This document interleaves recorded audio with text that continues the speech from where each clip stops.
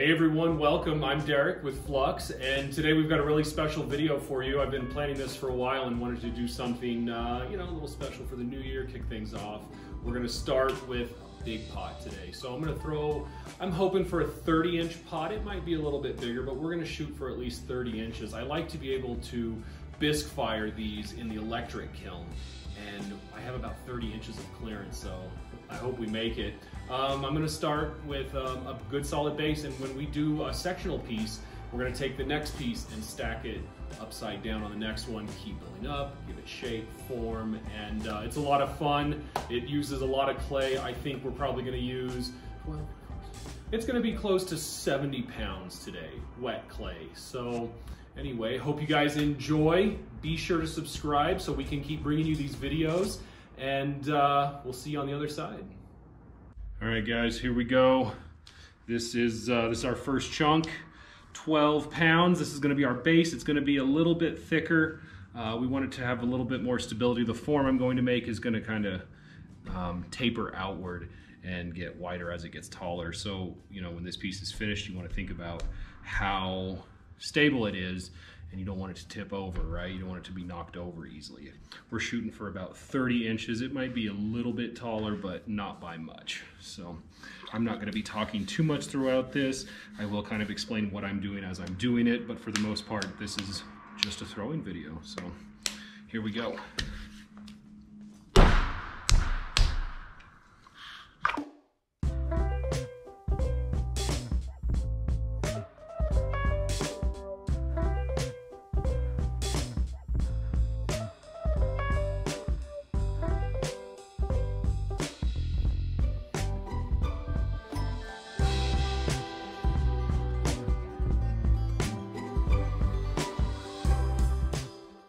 So as I open this, I am going to go a little bit thinner on the bottom, because as it's going to be so tall, I'm not going to have an opportunity to flip this over and trim a foot into it.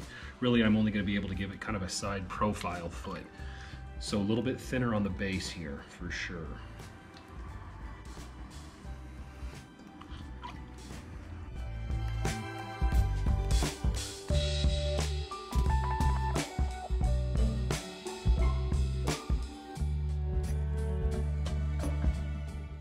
I am still going to use my favorite green rib, you guys remember this one, to compress the bottom. And also, if you remember from earlier videos, the nice 90-degree corner we like to make where the wall meets the foot. Okay, that's really important.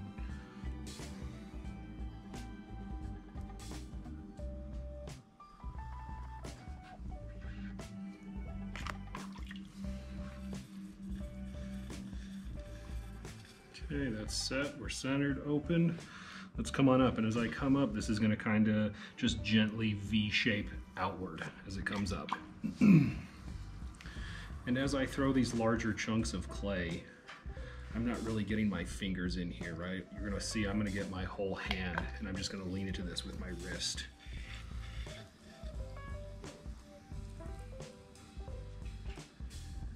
Little bits at a time right now.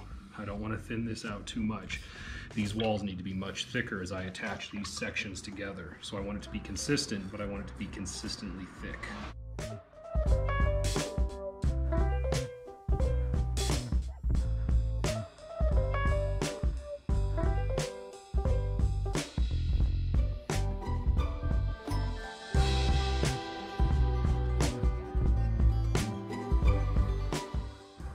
Okay, I like that shape. Let's check the thickness of the wall here. There's a little bit more at the bottom. Let's take a little bit more.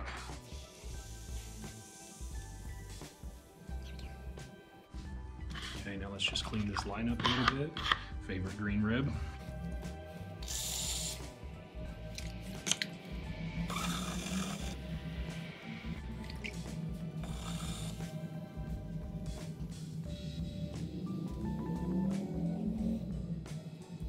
I think that's a good starting place, guys. Okay, so let's flatten this top off. Now when I go to, so we're gonna have to dry this a little bit before we add our next piece, and I'm gonna move over to another wheel to throw the next section. But just kind of prepping this.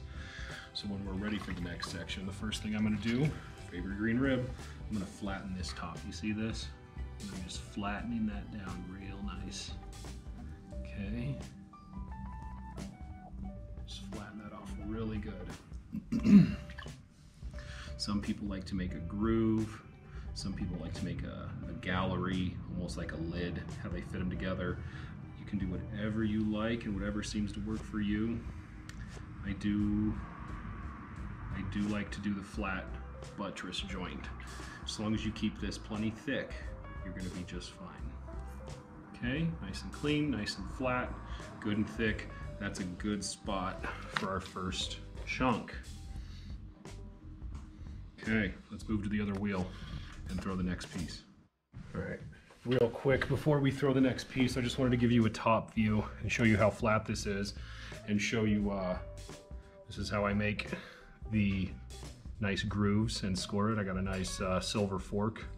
I think I picked this up from the Golden Corral some years ago. But anyway, just give it a good spin. And you can use anything you want, a serrated rib, a needle, but I just kind of like this because the grooves get nice and deep. And I can just come in here and just chunk this up really good. We want that to bite together really good. You see all that? All right, let's take a quick measurement, guys. Got my calipers here, and for right now, they are big enough. This is the big set, but as this thing gets wider, we might have to use a yardstick or some other primitive form of measuring. But for right now, see where I'm taking that? I actually want to go, man, as close to the edge and maybe 1/8 of an inch beyond. That's the measurement I want. Okay, check. On to the next wheel. All right, guys, here we go. Piece number 2. I'm gonna back up just a little bit. Again, this is 12 pounds. I didn't really talk about what clay I'm using. So here in the studio, we use 3 or 4 types of clay. And instead of having to clean the pug mill every time to keep them all pure, we just blend everything together. So this is a mix of 3 stonewares. So it's really fun to throw. It's very strong. And you kind of need something pretty strong to throw these taller, bigger pieces. So again, second chunk, 12 pounds. Here we go.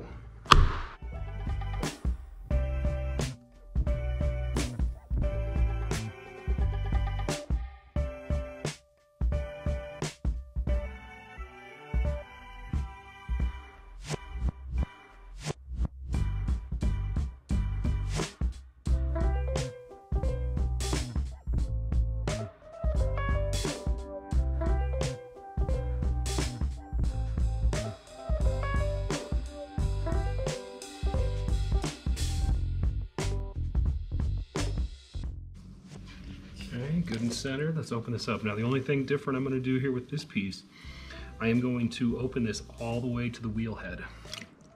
Because the process goes, as we throw the next piece, this is going to get flipped over on top of the previous piece, okay? So I don't want to have to mess with having to needle that out of there or leaving anything there that I have to cut out as we add it on. So all the way down.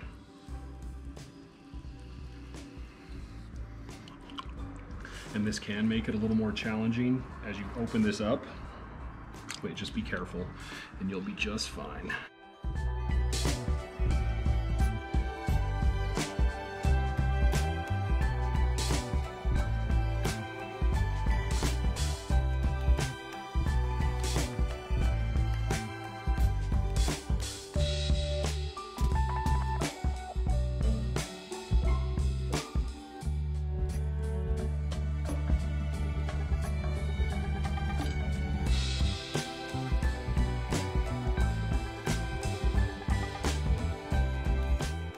This water out of here. There's Ripley. She wants to come say hello.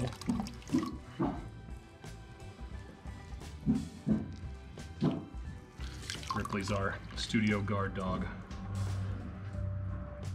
All right, let's clean this edge up a little bit.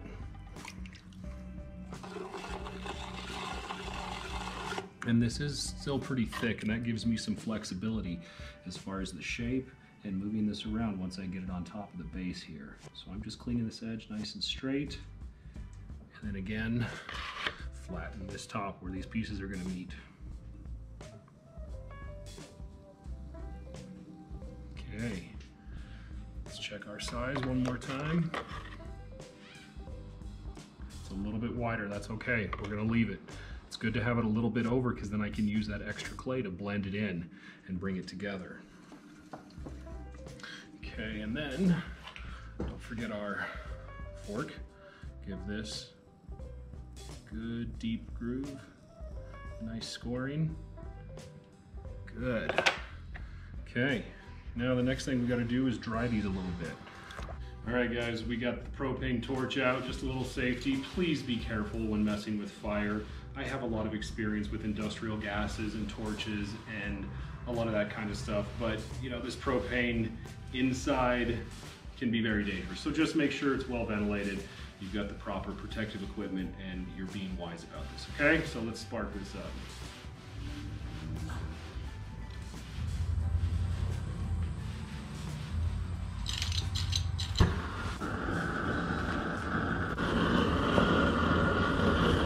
Pretty good. I don't want to go too far on this guy. This is pretty thick. This is the base. I'm not too worried about this one collapsing. So we'll move on to the next one. All right, next piece. The other thing you want to be careful of is you don't melt your nice plastic splash pan because they're quite expensive. So sometimes you might want to just take those out if you're messing with the fire. Also, this is on a plastic bat, so you will want to be careful of that as well. Here we go.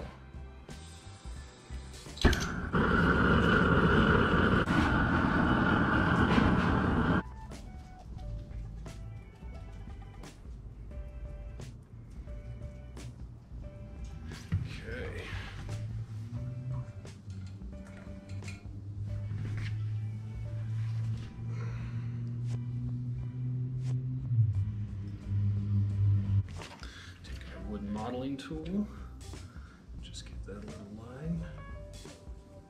Wire.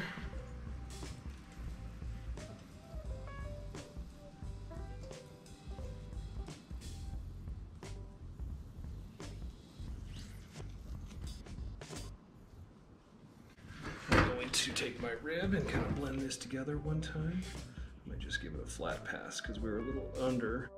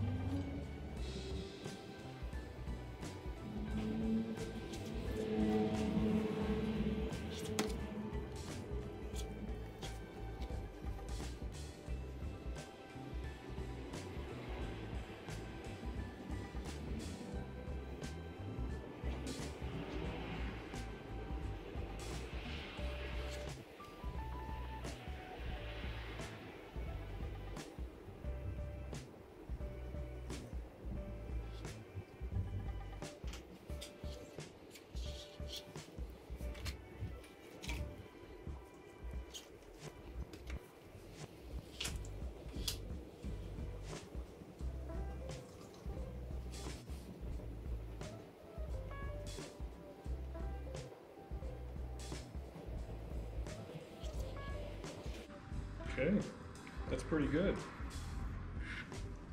I think one more pass.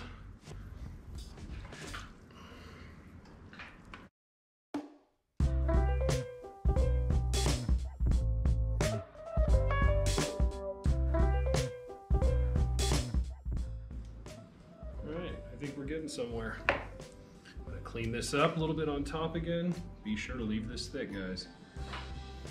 And then I'm gonna torch this one more time. And then we're gonna carry on.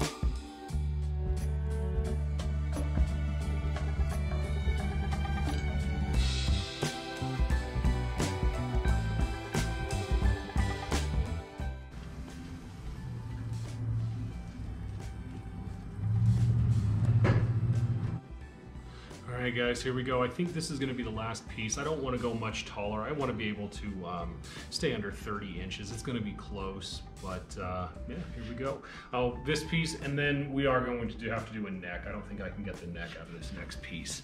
So a little water, a little mud.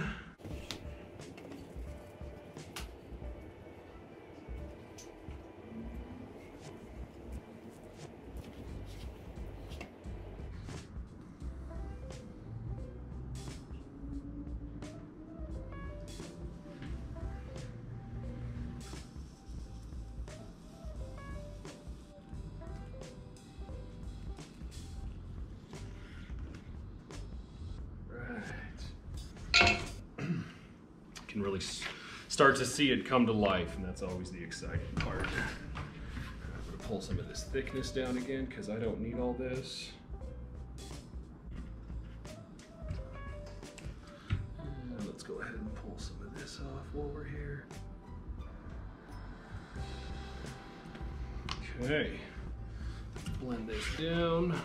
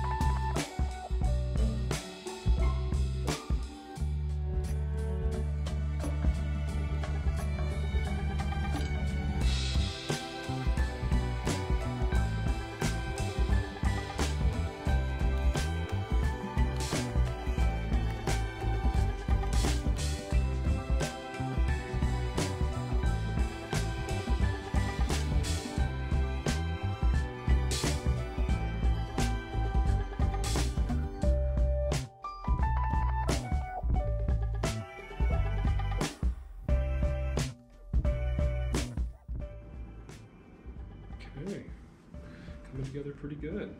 Kind of bulges out a little bit right here, but I can trim that right in. I was trying to push it in, but I didn't want to deflect too much on the lower portion. So we can just kind of trim that in and bring that in a little nicer.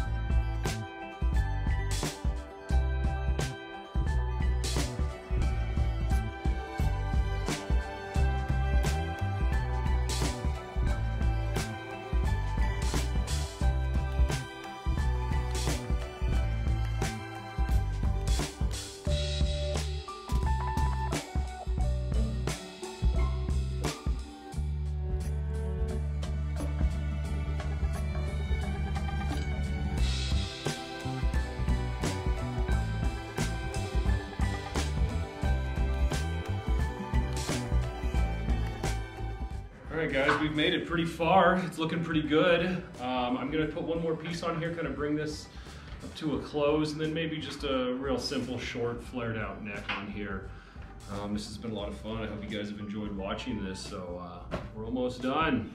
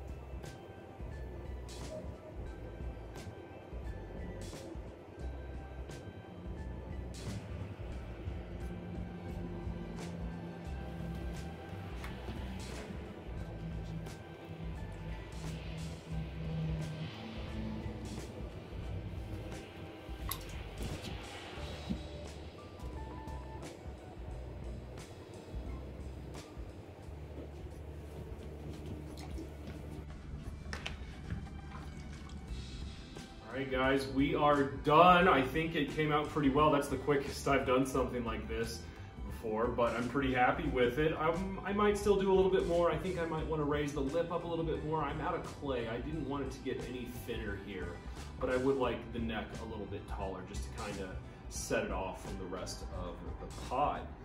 But that's kind of how I do big pots, and still learning, still getting better at them, still have some failures on them.